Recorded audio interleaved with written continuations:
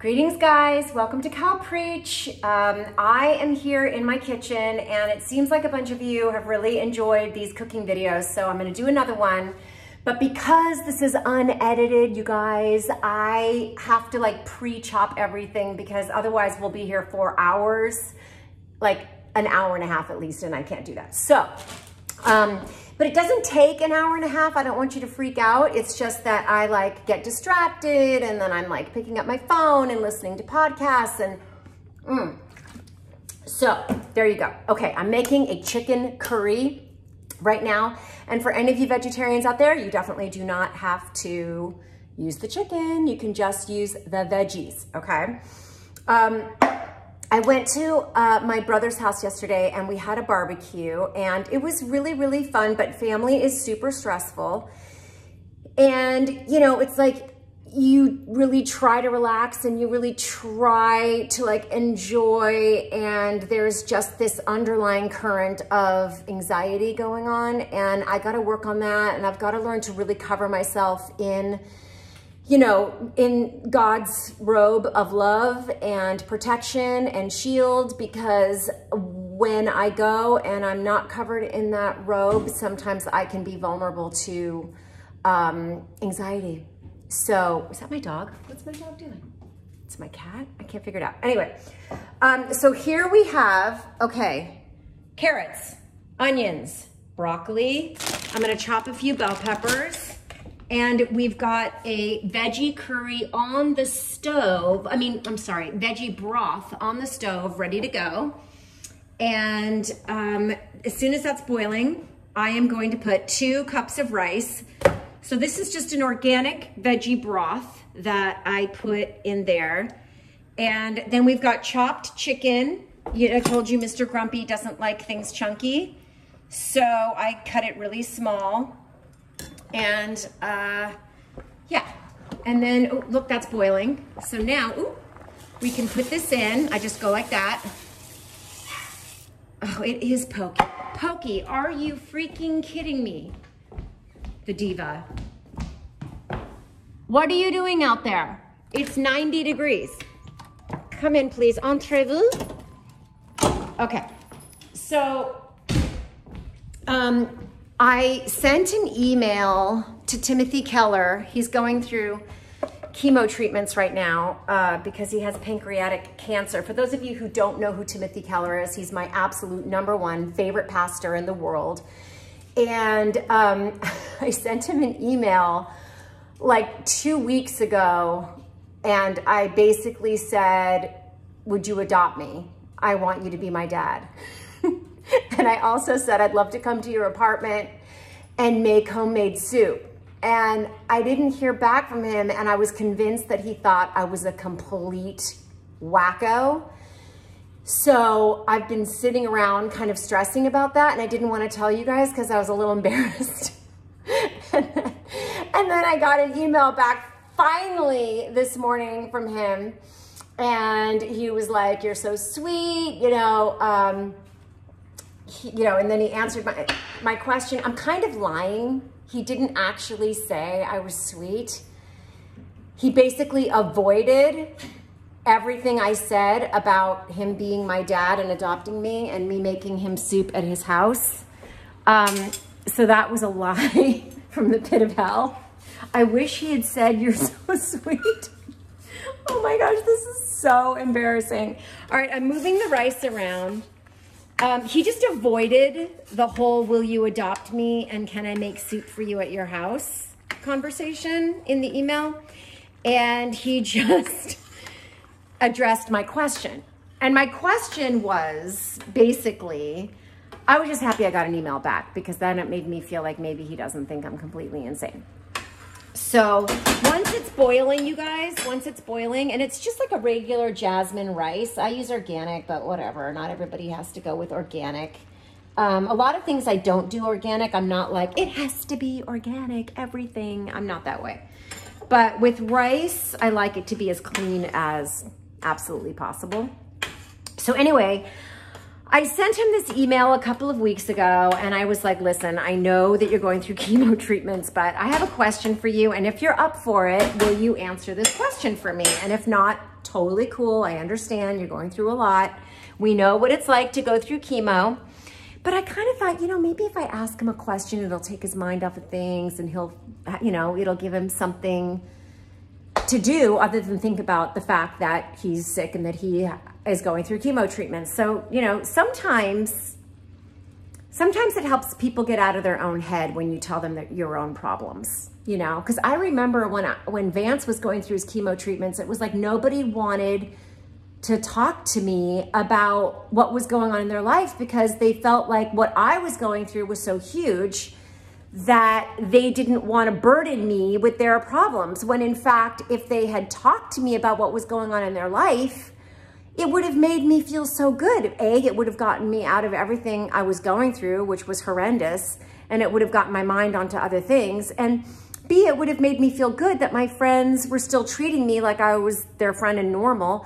And C, it would have felt good to be able to have some feedback and to be able to maybe not necessarily have the answer, but to be able to know what's going on in my friends' lives makes me feel alive and normal. You know, we all share about what's going on, but because Vance was sick and going through chemo, a lot of my friends were like, didn't want to burden me. But it's kind of the opposite. So if you have a friend who's going through a hard time, you know, you can always just say, I have stuff going on in my life, but I feel kind of uncomfortable sharing it because I don't want to burden you. But they'll probably be like, no, please burden me. Please take me out of my head, you know, and tell me what's going on in your life. So back to the email. So I asked him, I said, look, here's my issue, all right? I believe that Jesus Christ is the Son of God. I do. I believe that.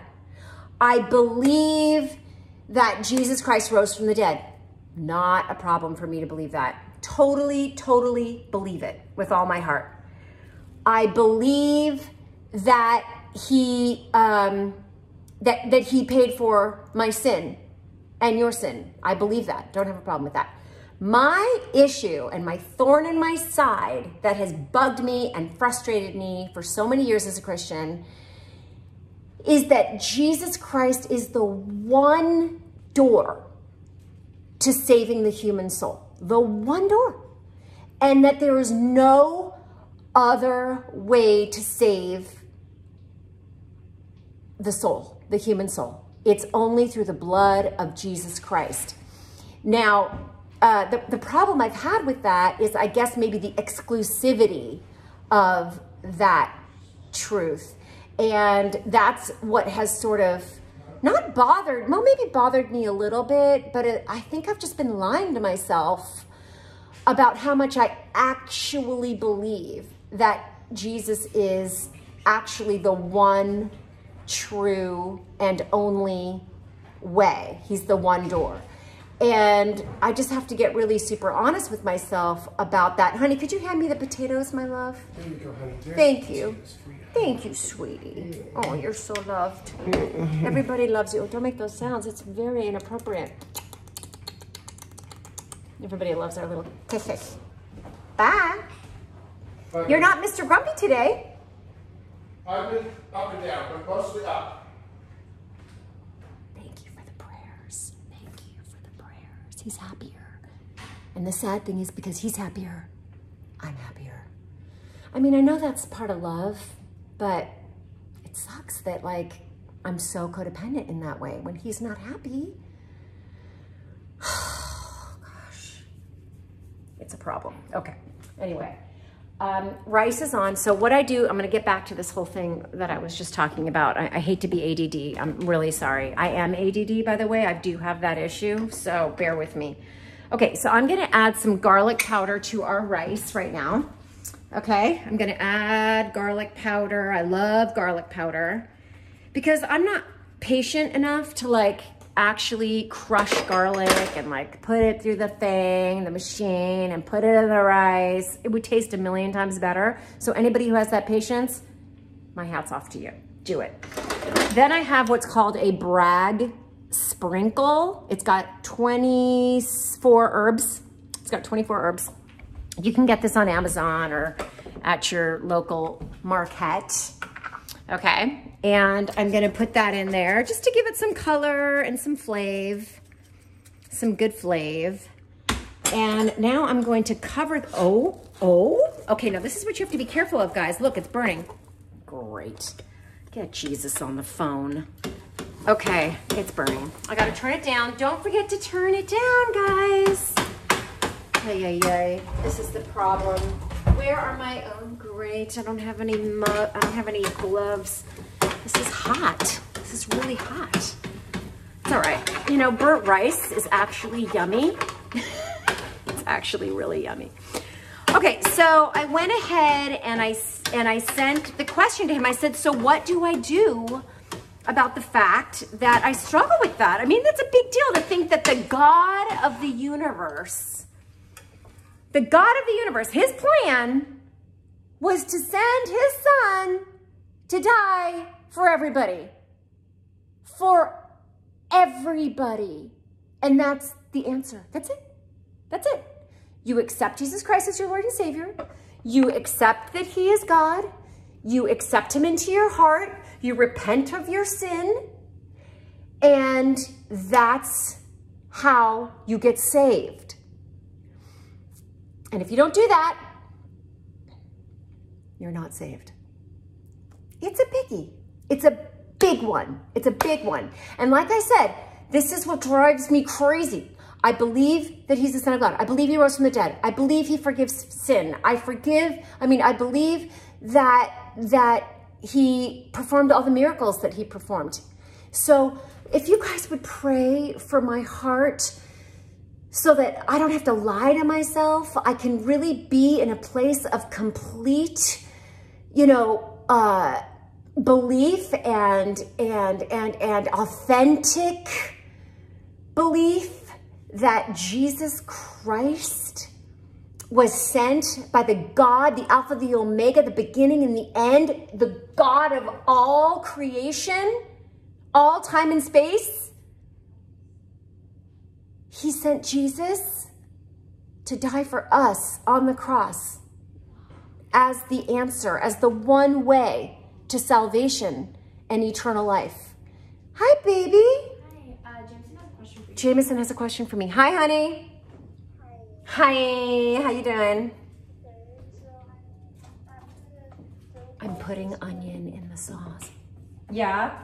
What do I do to the insurance?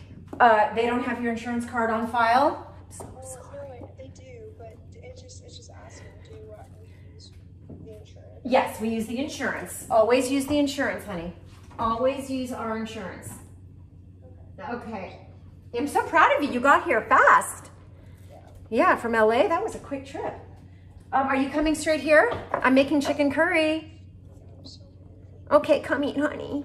Mommy's got food for you. Okay, bye. Bye. What, baby? You guys are so patient. Seriously. What does it say, honey? I'm just confused. It just says bill my insurance plan, and then under that it's like responsible party and then my. Yeah, that would be your mother. The responsible party is me, okay? But up here it says dad. Oh, well then use dad. Either one is fine. Okay, but use dad. Okay, I gotta go. I'll see you soon. Love you. Bye. I love you too. Bye-bye. Oh my gosh, you guys, seriously? I love you. I love you. That was very kind of you to sit around and listen to that. Okay, so now we're putting potato in. Oh, I forgot to tell you, I put onions in this sauce. Now this sauce here is the curry, okay, guys?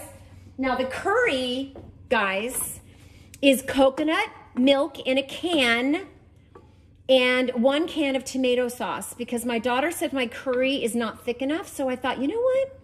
I'm gonna add a can of tomato sauce to the curry to see if it thickens it up just a little bit. I don't know if it will, but it might. And here's the coconut curry cans. Did I throw those coconut curry cans away? Anyway, okay, we're not gonna worry about that. So this rice is really, something's happening. This is not good. Father God, help me now. This is not good. Okay, it needs a top and it did I do something wrong? Like, I can't figure out if I did something wrong. Okay, so anyway, I got an email back from his wife, Kathy. And she said, China, I'm really sorry. I hope this is okay, but I'm going to be responding because Timothy can't respond right now. And she said, here's the deal. I am not quoting her exactly. She said, here's the deal. Jesus Christ is the triune. It's a triune God. Follow me here. Jesus Christ is the part of the triune. Okay, so the word, which is the Bible, Logos, became flesh. And Jesus Christ is the Son of God. I'm having breakthroughs as I'm speaking to you. Is the Son of God. He came into the world, our world, part of the triune, part of the three, okay? God, Father, Son. Father, God, Holy Spirit. Okay. So he came into the world perfect. He's perfect. He's perfect. He's perfect. Jesus is perfect. Nothing wrong with Jesus. He lived a sinless, perfect life. And he is love and he is light. He is perfect. He's the Son of God. He lived the perfect life. So he was the perfect substitute because he's God himself. Now, here's what we're getting to. This was the kind of breakthrough she gave me. She said, China, when Jesus was on the cross, nailed to the cross, it wasn't Jesus, it was God. The Alpha, the Omega, the beginning and the end, nailed to the cross. Your creator, the creator of the human soul. Okay, again, I'm not quoting her perfectly, but this is what she was saying. You have to wrap your head around the fact that, yes, it was Jesus, the man, the Son of God who came in the flesh, but it was God that bore the punishment. So it was Jesus on the cross, but Jesus is God. So it was God bearing the punishment for all mankind. And I kind of had this aha breakthrough epiphany moment where I was like, oh my gosh, God died on the cross. God died on the cross. Okay, makes me want to cry. So I knew it, but I didn't know it. Have you ever had that happen to you? You know something intellectually, but then it pierces your heart and you know it. So my roadblock was that I was thinking Jesus died on the cross and he's the Son of God, but I wasn't realizing that he's also God. Jesus is God. And I knew it, but I didn't know it here, right here. So I'm so grateful because that's what I needed. That's what I needed to hear. I needed to hear it was God on the cross. And you've probably heard me say it. That's the craziest thing of all. You've probably heard me say God was on the cross. I mean, you know, I knew it, but I didn't know it. Okay, so I'm putting carrots in this sauce now. This really should be boiling. See, I'm not a cooking show chef person, but okay. So this should be boiling or at least simmering before I put the carrots in, which it's not, which is fine. That's okay. Carrots, you know, they take about the same amount of time as a potato to get cooked all the way through. So we'll put the potatoes in too. Why not? So we're going to put the potatoes in. And those are going to get, you know, you want to be able to get a fork through the potato and a fork through the carrot. You don't want it too hard, too soft. You want it somewhere in between, just enough to get a fork through. Okay, how's my rice doing? We never put a top on it. Ay, ay, ay. You know, it's going to be fine. I just wonder if I need to add more liquid. I know that's what you're thinking. You're like, China, add more liquid. But here's the deal. I put 4 cups already. 4 cups in there. Isn't that enough? I always use 4 cups. Why is it doing that? Okay, so then she, sorry guys, I know I'm making you so dizzy. So then she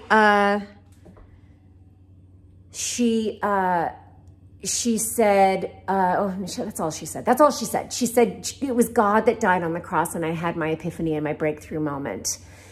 So the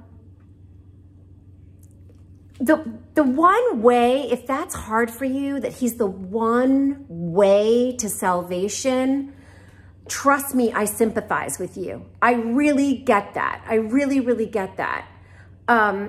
Because it's huge and it's gigantic. But here's the deal. If it's true, and I always say it, and it is, that Jesus is God, and Jesus is also the Son of God, and Jesus is also the Holy Spirit. So Jesus is life itself. Jesus is the resurrection and the life. He said it himself, I am the resurrection and the life.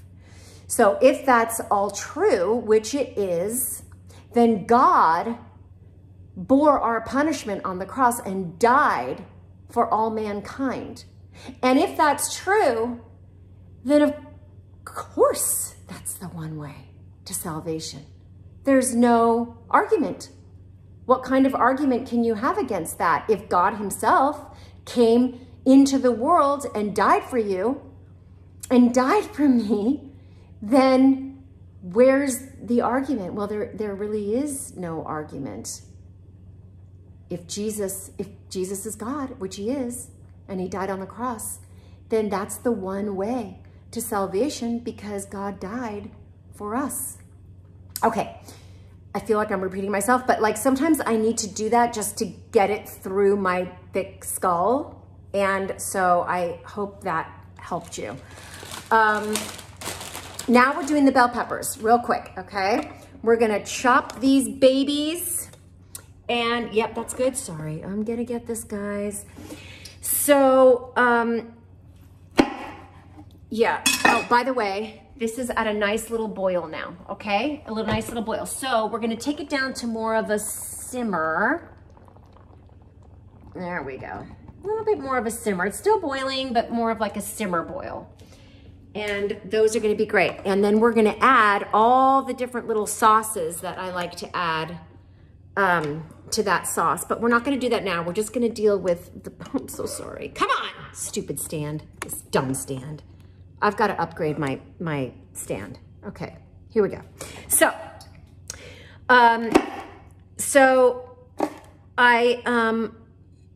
I just, you know, I've been a little down. You guys know that. I told you that. I've been a little down, and it's been really, so I'm just going to chop those about that size, all of them. You know, like, I don't know, about that size. Everybody in my family likes things smaller, but, you know, if you're more into bigger chunks, do bigger chunks. Bigger chunks are fine. Nothing wrong with bigger chunks.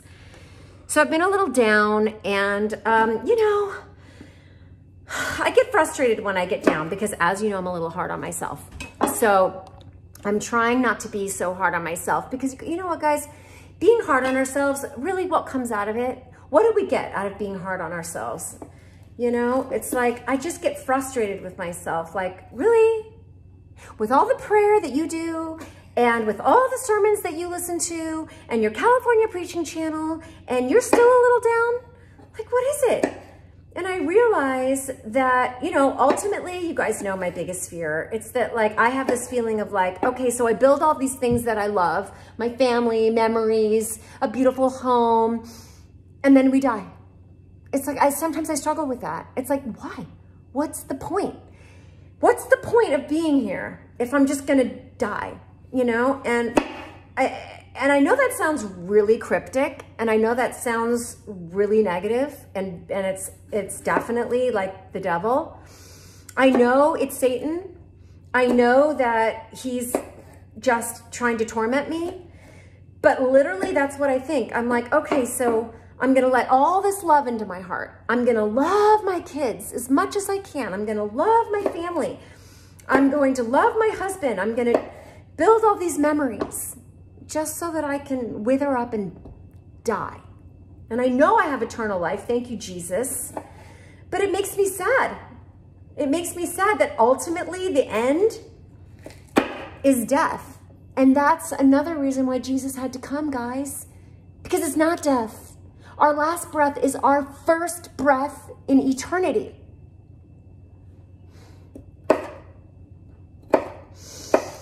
Gosh, it just frustrates me so much. It's like, okay, all of this, and then I'm just gonna die. And I know that sounds so dumb, but it really haunts me. And the Bible says that death haunts us. It says it right there in one of the Psalms. And you know, it's like, I guess with Corona and with, you know, all the riots and everything, it just amplified my fear of all of this, and just, you know, the isolation of quarantining and all of that has just made it a little more difficult to stay positive. Anybody else identifying? It's just a little harder to stay positive. And you have all this time on your hands to think about stuff, you know? And I know that these are luxury problems. Everybody has to die. Billions upon billions upon billions of people have died before me. It's not that big of a deal. It's really not that big of a deal. So you're going to die. Billions of people have done it, and you're going to do it, and you'll be fine. I understand. Like, get over yourself. It just makes me sad because I have abandonment issues, okay? You guys, I have abandonment issues, and I don't want to have to say goodbye to the people I love, and I want to be around forever, and I want to see everybody grow old, and I want to see grandchildren, and I want to do it. I just don't want this to end. So anyway,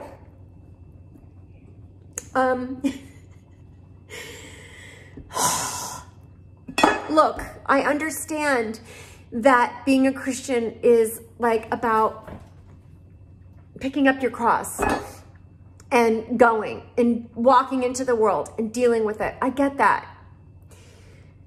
Dealing with what's in front of us. Life is not always a bed of roses, you know, and there are people who are really suffering. I am not really suffering. Okay, what's happening now with my rice? Okay, I'm losing track here. Okay, we're just gonna mix this. All right, and now I'm just gonna throw in the bell peppers, okay? Handful of bell peppers. It gives it color and it tastes really good. And you don't have to cook bell peppers very long because bell peppers are really nice.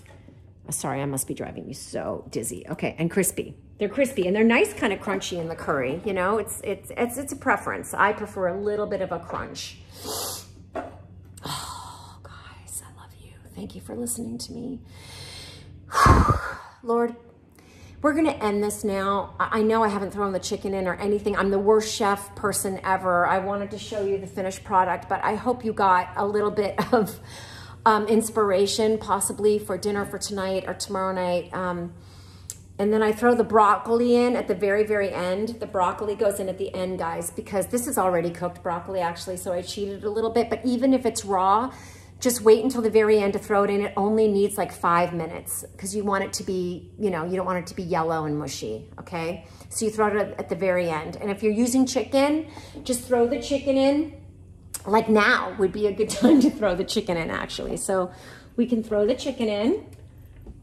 And I'm going to end this with prayer because I just don't want this to be a downer. I don't want this to be a downer vlog. I love you guys. I always tell the truth though, you know, always tell the truth because that's how we get intimacy with Jesus. So I'm throwing the chicken in. It's going to cook pretty fast. And then you can just keep it on a low simmer. And then you throw the broccoli in like 5 minutes before you're ready to serve. Just on a low simmer. It'll cook, I promise. Don't be afraid. And just to sweeten it up really quick, I just want to tell you, just to sweeten it up, I do use agave. Taste it though, because it can get really sweet if you're not careful. Taste it, salt it, put all the herbs that you want in there. Oh, and the most important part is you need a really fabulous curry powder. Get a curry powder that tastes really good and put enough in there that it tastes like curry, and also some turmeric powder, okay? So you wanna use turmeric as well. So you can shake that in there, makes for a beautiful, beautiful curry. All right, now we're going to pray. We're going to end this right here to prayer. 29 minutes. Wow, what do you know? Okay. Lord Jesus, Father, we magnify you right now. We lift you up, Lord.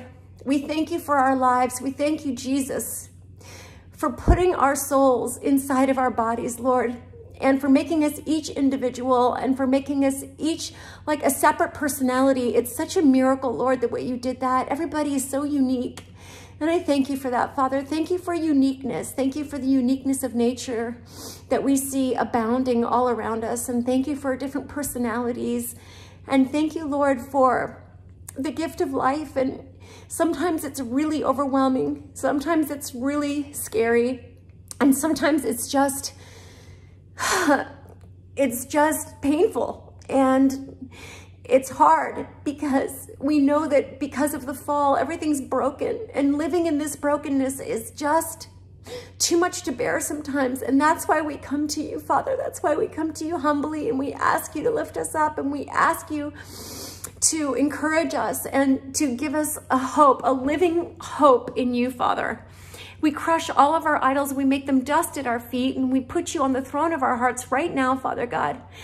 And we ask you to forgive us for any subconscious or conscious rejection of you or sinning that we're not even aware of, Father. We ask you to just purify us like gold, God, and help us to remember that we are going to emerge from anything that we're walking through like purified gold. We will emerge. Thank you, Father, for giving everybody who's watching the courage to put one foot in front of the other and to run this marathon, run this race, Lord, for you. And we know that at the finish line, Lord, at the finish line, we will be crowned, and that you are there, and that you're going to hold us, and you're going to be there for us, holding us in your everlasting arms, and that we will be received by you, Father. We thank you, Father, for writing us into the book of life. We thank you, Lord, that we are your children, and that we come to you like little children. And I thank you that the gospel is foolishness to those who are perishing. You know, it's really, that's what I have to remind myself of. Like everything I just shared with everybody today, Lord, you know, it can sound like foolishness that you sent your son to die for us, and that's the one way to heaven. It can sound like foolishness. I remember a time when it did for me. And I ask you, God, I ask you, Father God, to confirm for us, confirm and to establish us in that truth that you sent your only son for us. John 3:16, for God so loved the world that he sent his only begotten son, that whoever shall believe in him shall not perish, but have everlasting life. Would you please just stamp that on our hearts and help us, Lord, all to receive that and know that that is ultimate truth. That is ultimate truth, Father. Thank you for continuing to sanctify us and for continuing to mature us on this journey with you, Father. We pray all these things in your mighty, mighty, mighty name. Amen, amen, amen. Remember, you guys, life is fragile. Handle with prayer. In Jesus' name we pray, amen. Thank you, Gigi, for that amazing comment. I'm going to take that with me. I love my little one-liners, and that's going to become one of my little one-liners. God bless everybody. Peace of Christ.